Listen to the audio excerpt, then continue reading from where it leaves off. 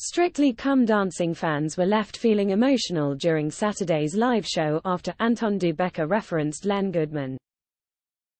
The comment came after former tennis champion Annabel Croft and her pro dance partner Johannes Radebe blew the judges away with their performance for Halloween week. The pair did a tango to the song Need You Tonight by INXS, which left Anton thinking about late judge Len Goodman.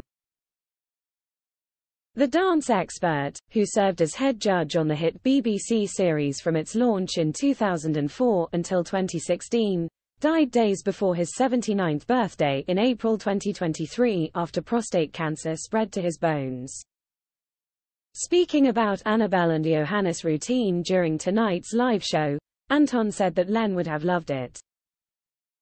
Anton, 57, said, "Well, it was like watching Strictly Come Dancing back in the day. I tell you who would have loved it, is dear old Len.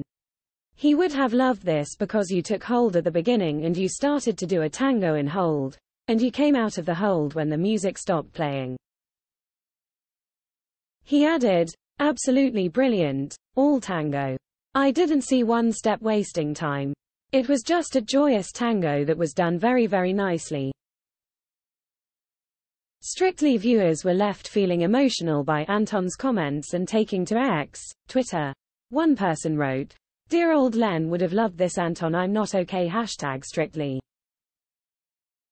Experience the Express like never before advert-free experience without interruptions. Rocket fast speedy loading pages. Exclusive unlimited access to all our content. Start 30-day free trial." A second stated, #Strictly nice shout out from Anton, for dear old Len. A third added, "Len would have loved it, #Strictly, followed by a crying face. There are 10 remaining couples in the Strictly competition, but after they took to the Halloween ballroom tonight, one pair will be booted off the show in tomorrow's results show." Strictly Come Dancing continues Saturday on BBC One from 6:45 p.m.